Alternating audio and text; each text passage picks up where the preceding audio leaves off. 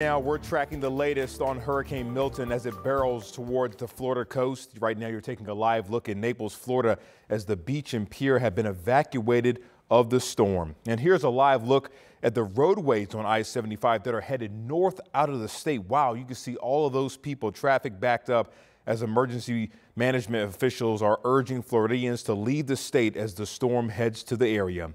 The Category 4 storm remains on the eastern tip of Mexico, and it's expected to make landfall in Florida as early tomorrow morning. We are tracking all the latest developments with Hurricane Milton, and we will provide updates as they come in. Good afternoon, everyone. I'm Matthew Foltz here at 13 News. Thanks for joining us right now. We know, Sean Ash, you've been tracking Milton all day long and all morning long, and I guess right now it's not looking good. No, it's not, partner. And Lindsay just updated our forecast blog that we're doing on Milton. That's available on our free app as well as WTHR.com. Not a shock, but we told you yesterday, Tampa Airport has already ceased operations. Orlando tomorrow morning, but flights to Orlando have been canceled. Flights to Fort Myers canceled here out of Indianapolis. We have an aircraft reconnaissance going on right now, cutting through the core of Milton.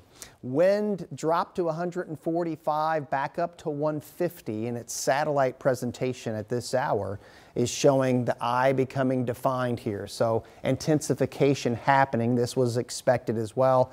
It went through something we call an eye wall replacement cycle. Weakened a little bit, but unfortunately this whole process is going to expand its wind field here. The bottom line, it is still projected to make landfall near Tampa sometime around 3 or 4 Thursday morning.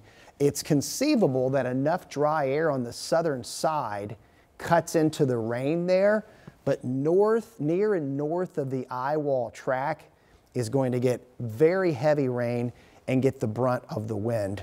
And this is by Thursday afternoon. It's actually going to get back out into the Atlantic and then move away. But at that point, unfortunately, the damage will be done. We're still expecting an area of 10 to 15 foot storm surge.